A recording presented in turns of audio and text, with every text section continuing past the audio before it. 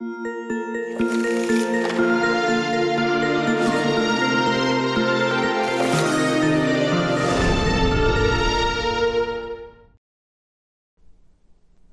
位同学，大家好。今天我们要开始讲解第3章关于 torsion 扭矩的部分。今天是第1讲，我们会做 Introduction of Torsional Deformation 的介绍。OK，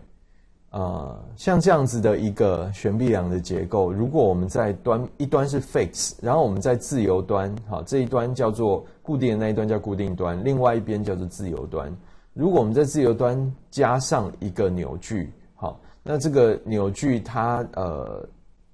在这个 case 里面呢，我们是加了一个类似平行力，好，一个力偶。那这个力的大小是 P， 然后两个力之间的垂直距离是D， 然后呢，这个力偶的大小就是 P 乘上 D。那它的单位呢，当然就是跟那个力矩的单位是一样的，好，就是一个力乘上一个长度。好，那这样子的一个 moment 给它加在这个自由端，但是它加的方向呢是，如果我们把这个它加的方向是一个扭的方向，不像以前是这样子凹的，这样再加那个 moment， 它现在是沿着这个轴向这样再加 moment， 那它就变成一个torsion， 对这个结构系统来讲就变成一个 torsion。那我们这一章要讲的都是实心或空心的圆形的杆件所受的 torsion。这个圆形其实是很重要的一件事情，因为如果是方的或者其他的形状的话，我们这些章节讲的公式不见得完全适用。我们这一章节讲的公式不见得完全适用，所以记住我们讲的都是circular shaft， 就是一个从头到尾都是圆形的断面，实心或者是空心的。那前面我们是讲比较管壁比较厚，最后一章我们会讲薄管壁的时候，那时候规则就可以断面的形状就可以有一点不规则。好，那如果呢在继续讲之前呢，我们先稍微复习一下。好，那之前呢我们在前一章讲的都是受轴力的状况，好，受轴力的状况。那如果这个像这样一个杆件，然后我把它用拉力轴力的方向施加拉力的话，那外部是这个拉力，那我如果给它切开，它内部产生的一个应力的状况大家都知道，就是这个 sigma 是产生正向应力，然后它的大小是 P 除以 A。 好，那如果你把中间挖一小块拿出来看，它受到的力量呢就是这样子的一个sigma。 好，这个方框就好像有点像你从旁边这边切一小块这样子，然后我这样是拉，那它那一小块你看到它内部的这个应力状况呢就是 sigma。 好，这个我们叫应力方块。好，然后呢它在这个轴向的地方是会被拉长，然后另外一侧呢就会因为Poisson's ratio 的关系呢就会有产生负的应变。好 OK， 好，那这是杆件受到轴力的时候它的外力跟内应力之间的一个关系。现在我们要看的是扭的状况，OK， 我在这边画了一个小方块，我把我的这个，这样我自己看得比较清楚。好，我在这边画了一个小方块，如果我去扭，我在这个表面的地方，你看一下，这个原本是四边形的这个黑色的小方块，我如果去扭它，它会变成什么样的一个形状呢？有没有看到它变成有一点这个从方的变成有一点菱形的状态？我如果往另外一边扭，有没有？原本方的变成有一点菱形。好，这可能不是那么清楚，我用这个橡皮擦示范一下。但是你要注意，我们现在讲的是圆管的状况，只是刚刚那个东西不是很清楚，我用这个东西示范一下。原本是方的，有没有？我如果去扭它，它就变成有点菱形，有没有？变成有点菱形。好，然后呢，我如果改变我扭的方向，它这个菱形的方向就会改变，就会变成这样子。很明显有吗 ？OK， 好，好。所以如果我这样子一个圆形的实心管，我两边加上这个 torsion 哈，那这个双箭头的这个符号呢，如果是一个箭头，我们通常就是用来表示力量；如果双箭头呢，就是用来表示力量乘上长度的一个那个力矩的一个单位。那现在这个力矩，因为是沿着轴向这样在施加，所以它就变成不是在凹东西，是在扭东西哈。OK， 所以那这个部分我们用一个 T 来代表 torsion 的意思。那我们再把它这个圆杆的表面这一块应力方块，我们给它拿出来。那你要注意哦，这一块是在最表面外面的地方，我们给它挖出来。它其实呢，为什么它会从一个方的刚刚扭成一个好像菱形的东西呢？就是因为它四周围受到了剪应力的关系哈。剪应力大家知道，它是沿着我切开的那个方向的跟那个我作用面平行的这种力量。所以呢，就是我扭它的时候，其实对于我这个东西呢，它四周围就是因为有东西在扭，所以它才会被拉成像这样子四周围有剪力，跟我切开的这个平面是平行的方向在作用的，所以它才会从一个方的呢，然后它才会从一个方的，然后被扭成这样子的一个。被剪成，应该说是被剪力剪成这样子的一个菱形的状态。好，所以我们知道扭矩，它不像轴拉力，它对内部的那些材料呢是产生一个正向应力。扭矩呢，它对内部的材料产生的是剪应力。好，这个是很重要，我们要知道的。好，那剪应力呢，我们正向力我们用 sigma 来表示，那剪应力我们用 tau 来表示。好，然后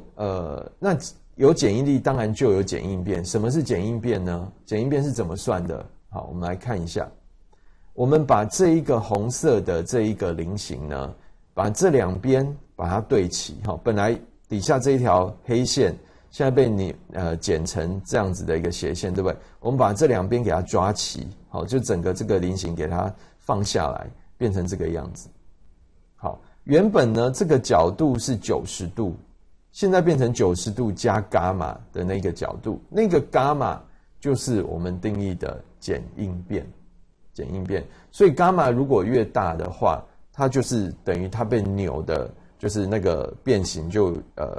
越大。好，那就是剪应变越大的情况。那你也可以想成是说，把这个受扭之后，这个整个张开，有没有？在这一个左下角这个地方，它本来90度，现在变成一个钝角哈。那把那个变形之后的那一个角度减掉原本的那一个90度之间的差，那个也就是跟这个伽马是一样的，所以那个就是我们定义的剪应变。好，那剪应力跟剪应变之间也存在虎克定律。如果大家还记得的话，我们的剪应力跟我们的正向应力跟正向应变之间就是 sigma 等于1乘上 epsilon。OK， 那我们的剪应力跟剪应变，好，tau 跟伽马之间呢，就是也存在了一个虎克定律，就是 tau 等于 G 的伽马 ，tau 等于 G 的伽马，所以它有另外一个剪力模数，好 ，shear modulus。好，那叫做我们通常用 G 来表示，所以tau等于 G 伽马 ，OK，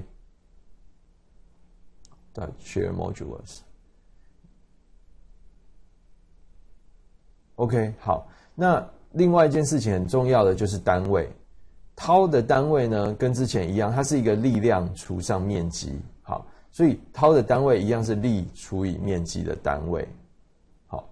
那伽马它是一个角度，所以是没有单位的。好，通常我们用radius 径度量来表示，所以它是没有单位。所以 G 的单位跟tau的单位都是一样的，就是力除以面积。OK， 然后呢，我们再来看一下哈，就是我们刚只是讲了说那个tau跟伽马的关系。但是我知道那个涛是跟我外面加上去的那个拖旋的大小是有关系的。那所以我外面加的那个拖旋，那个 T 那个拖旋的大小，跟我在我的这个材料上面最后产生的这个剪应力，到底它的关系是怎么样？好，这只是我们这一章很重要的一个重点。好，那我们先来了解一下它剪应力的分布方式。好，一样像这样一个悬臂的一个实心的一个杆件，长度是 L，然后呢，它的半径我们现在看是R， 半径是 R。好，你可以想象就是想成是像这个半径是 R。好，然后我再随便这边给它画一条直线，是沿着这个轴向这样画一条直线。OK， 好，然后这个呢跟这个底部这个圆形交点的地方叫做 Q。好，所以这 Q 点到圆心的长度就是这个它的半径大小 R。OK， 那我在底部加一个 torsion， 那这边加一个 torsion， 当然墙壁也要给这一个圆杆一个反力的 torsion， 那这样这两个才会力平衡嘛。OK， 好，所以那我如果这样加了之后，我不管中间给它从什么地方切开的另外这一段，它都会是一个相反大小的torsion在我们要看的另外那一端身上，所以然后让切开的那一端才能够平衡。所以意思就是说，我这个端部的torsion加上去之后，不管在哪一点，内部的哪一点，我给它切开，我看到的都是一个这么大的torsion。就好像我们以前讲轴力的时候，我这样轴力拉的时候，我不管在什么地方切开，我看到的都是那个轴力的大小，都是跟我这个外面加的这个大小是一样的。好，所以这种状态从头到尾torsion都一样，而且它只有受到torsion，没有被弯，没有被拉的这种情况，我们讲的就叫做 pure torsion， 纯剪，纯剪，单纯的纯，剪力的剪。好，那我们看我这个torsion的这个力量加上去之后，原本这一条黑色的线就被扭到这个，就被扭过来了，它就会变成这样子。OK， 然后呢，有点像这边这个一条线，然后它就会变形，这样被扭过来。那如果你看这边，这边我已经先画了一个这个半径，如果我扭它，它会转，有吗？它就会转，就会转。OK， 所以它从原本 Q 的位置就被转到 Q prime 的位置来。好，那这个端部这一点，它这条线转动的这个角度，我们叫做 phi 角，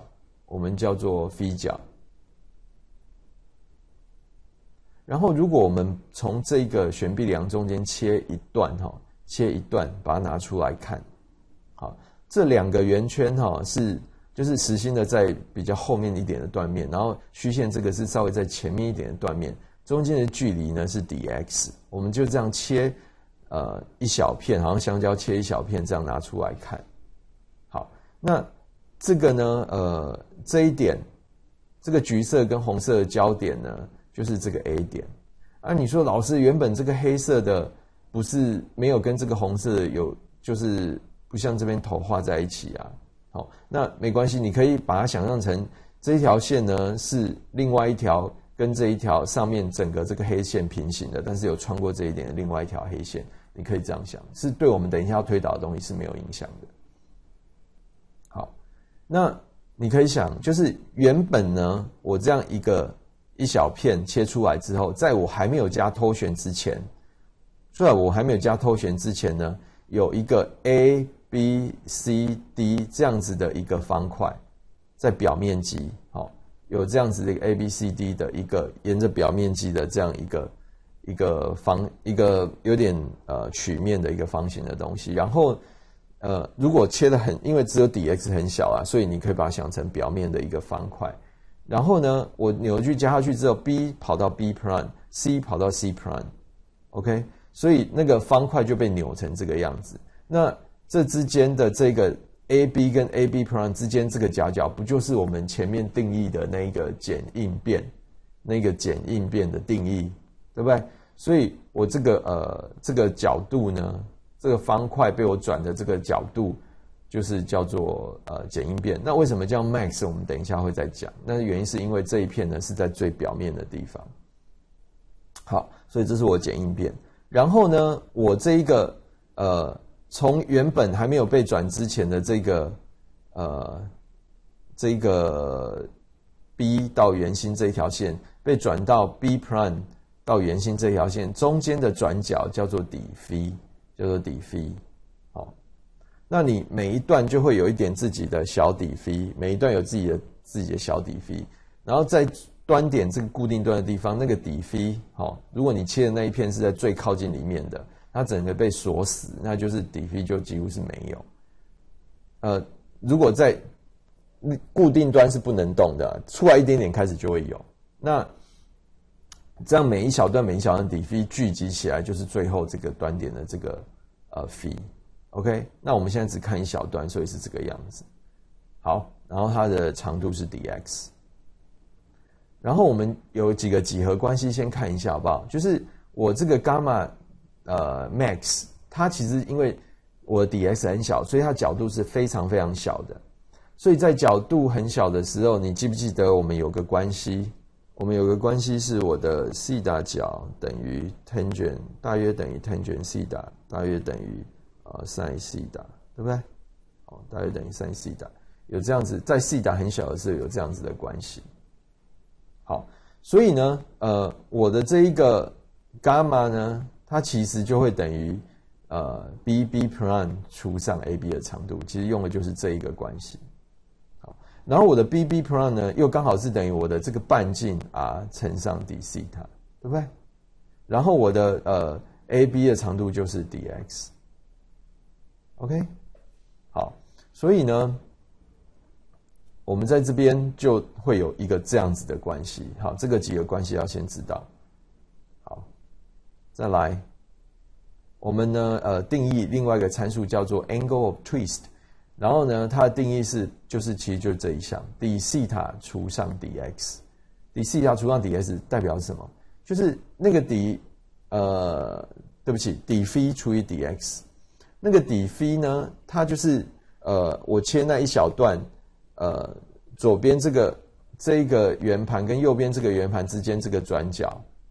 这个转角的那个大小，然后除以 dx。所以如果你是整根杆子看起来呢，那就好像是那个转角的随着 x 的变化率。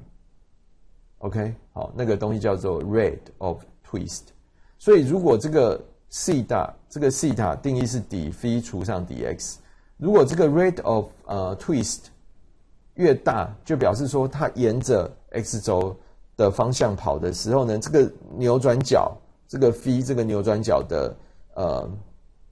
变动速率呢越来越快，沿着 x 方向变动的随着 x 的改变，它变动的角度越大，那就是它的 rate of twist 越高。好，那我如果把这个 rate of twist theta 乘上我的这个圆的半径，它其实就会等于我最大的这个剪应变，这个 gamma maximum。那为什么是 maximum 一样？就是我们等一下再讲。那我们接下来看，我们刚刚讲的这一条式子，gamma maximum 等于 r theta。然后呢，我们要讲一个情况，就是如果你这一个系统，这个圆杆从头到尾，就是例如说一端固定端，另外一端加了一个t 大小的 torsion， 那所以我不管在某一个地方切开，对不对？每个地方切开，每一小段呢，两边受到的这个 torsion 的大小都会是固定的。都会是固定的，从头到尾的这个 t 都是一样，就像我们两边拉的话，它从头到尾的那个轴力都是一样。我如果是端点这样子 t 这样扭它，那我不管里面切某一个小段 torsion 都是一样的。如果是这种情况的时候呢，我每一小段的那个底 phi 除以底 x 就是我的 theta， 每一小段的这个 theta 呢，它也都会一样。所以呢，那个 theta 的大小就会等于是我这一段总长度 L 跟这个端点产生的这个总转角这个 phi 呢除上 l 就是等于我的 theta。本来我 theta 是每一点可以不一样，是底phi 除以 dx， 但是呢，因为我从头到尾的 t 都一样，那就会造成我的 theta 其实就等于我的总扭转角 phi 除以总长度 l。好，所以我就会有这一条式子。那现在如果呢，我们看的不是表面了，我把它从里面进去一点的地方切一圈出来，我这样扭它，我们刚看都是表面，我现在不想看表面，我想看往里面再进去一层，那个地方的剪应力到底是多大？好，那我原本是在最外面的地方，那现在我把它往里面，原本是 r， 那我现在把它往里面 low 的地方，我把它切一圈出来。好，那这个长度是 dx。好，那我把它 low 的地方这样切一圈出来，它端点这个扭转角当然就是底 phi， 就是底 phi。那一样，这个黑线呢被我扭之后呢，就会跑到红线这边来。那这之间的转角就是我切进去里面一点的那一个地方，里面那一层，本来我那一个方块是在表面，再进去一点的地方，如果有一个方块的话，它也被我扭了。那它扭的那个剪应变就是伽马，就是伽马。然后那个伽马，如果我给它乘上 dx 呢，就会等于底 theta 乘上 rho， 对不对？好，我们来看哦。所以呢，因为我的伽马乘 dx 等于我的 rho 乘底 theta， 我移项之后呢，它就会变成伽马就等于 rho 再乘上底 phi 除以 dx， 底 phi 除以 dx， 所以就是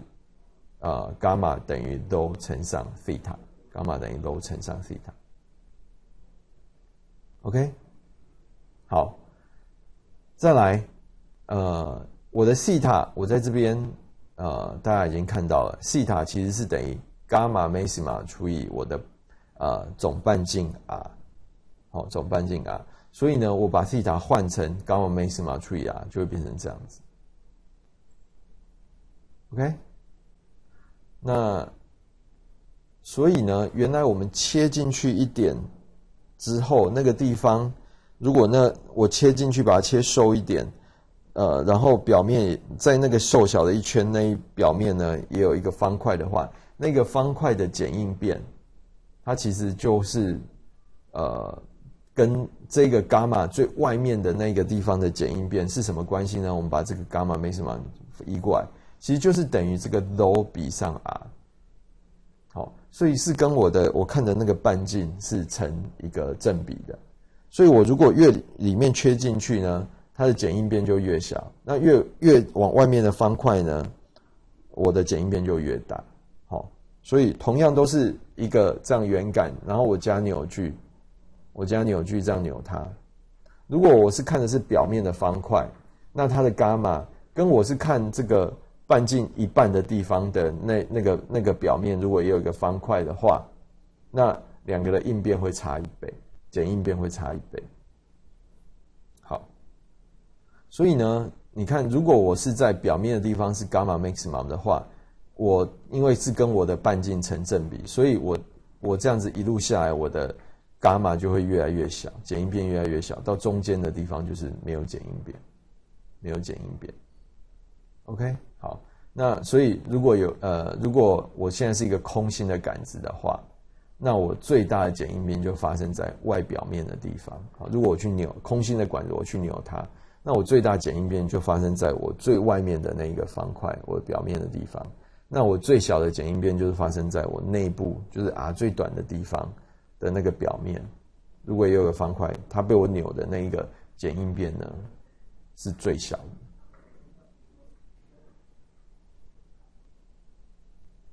OK， 好，所以那个伽马 maxima 在这个 case， 如果是一个从头到尾扭矩都是一样大的情况之下呢，它就是 R2 乘上 phi 除以 L。那如果是 alpha minima 呢，我只要把 R2 换成 R1 就对了。好，那我 alpha maximum 跟 alpha minimum 之间的一个比例呢，其实就是 R1 除以 R2， 好，就完全跟这个你切的那一圈的那个半径成正比。那我们这边看的是，所以像这个 case 它为什么叫 minima？ 因为它把它想成是一个空心的管子。所以 R 最小就是 R1。OK， 最后我们来做一个整理，关于杆件受拉的部分呢，我们目前已经学的差不多了。那今天我们学到了杆件受扭的一个状态。杆件受拉的时候，如果我们把我们学的东西呢分成这样一个2×2的矩阵来看，这一行代表的是力量，这一行代表的是变形。那这一列代表的是内部的，下面这一列代表的是外部的。材料的所受到的应力跟应变的关系，我们已经知道是胡克定律，就是 sigma 等于 E epsilon。好，那至于我们拉了 P 的外力，它会做成多少的内部的这个正向应力呢？那你也知道是 P 除以 A 会变成sigma。外部的变形、外部的伸长量跟内部的这个应变之间的关系呢，就是 delta 等于delta 除以 L 等于 epsilon。好，那既然这彼此之间都走得通了，最后这个 P 跟 delta 的关系，当然你可以把它全部关系带进去，你就可以得到这个外力跟外变形之间的关系。那 torsion 今天为止我们学到了什么？我们一样可以把它画成这样子的一个2×2的矩阵来看。在外力的部分就是我加的torsion，外变形就是这个它产生的这个转角。然后我们知道这个外力加下去之后呢，扭矩加下去之后，它对材料来讲它是会产生减应力。那减应力跟减应变之间的关系呢，就是τ等于 G 伽马。然后我们今天同时也学到了这个扭转角跟减应变之间的关系是伽马等于 R 乘上 dφ 除以 dx。好，但是呢，我们其实还是不是很清楚，我加了一个 T 这么大的 torsion 之后，我到底会产生多少转角？就是我的外力跟外变形之间的关系，我其实是不知道的。我同时也不是很清楚，我加了 T 的 torsion 下去之后，我对于材料产生的应力到底是多少？好，这个 T 跟τ的关系是什么？这些我们在下一次的时候会跟大家解释。目前为止，我们已经学了几个跟材料有关的参数，一个是杨氏系数 E， 一个是它的 shear modulus G， 还有另外一个就是泊松比。E、μ 跟 G 之间呢，它们其实并不是完全互相独立的。如果对一个 isotropic 的材料来讲，isotropic 意思就是均值等向的就是像钢，它可能就是一个蛮均值等向的一个材料。如果是一个 isotropic 的材料呢，它的G、E、μ 之间呢，并不是互相独立的。OK， 那它们之间有一个 G 等于1除以2倍的 E 加μ这样子的关系。OK， 意思就是说，如果你知道其中2项参数，你就可以去反推第3项参数。今天的课程就到这边结束，最后一样是我们的版权图示。那我们下一讲再见。